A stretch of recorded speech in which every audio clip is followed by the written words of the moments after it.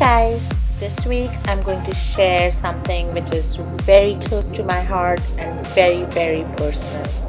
Like most of us, I absolutely love baking, but I share this hobby with my family and few of my very close friends.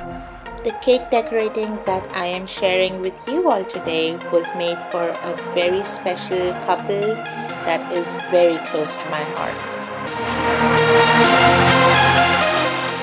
I'm breaking down the making of this cake in 3 parts.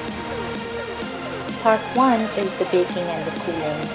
There's no specific recipe to go by. You can use any kinds of cakes, any flavors, anything that you like.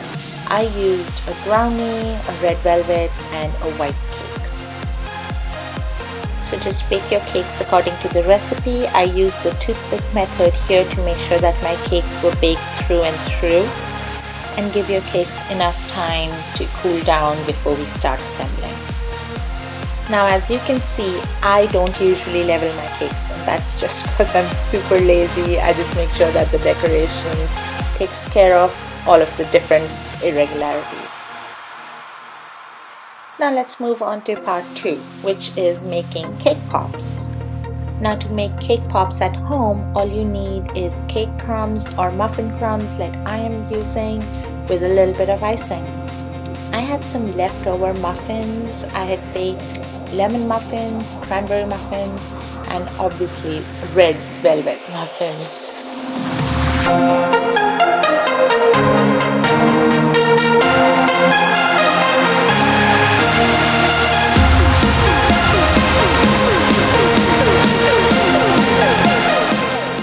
You can already tell my favorite part about baking at home is that I can personalize it however I want with whatever I have.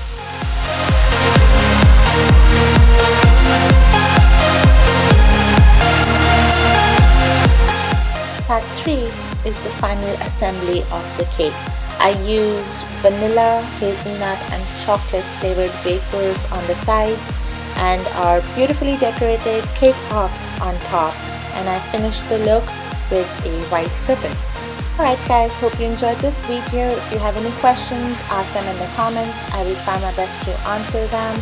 I will be sharing a bunch of the pictures and cake cutting videos on my Instagram. I will link that down below.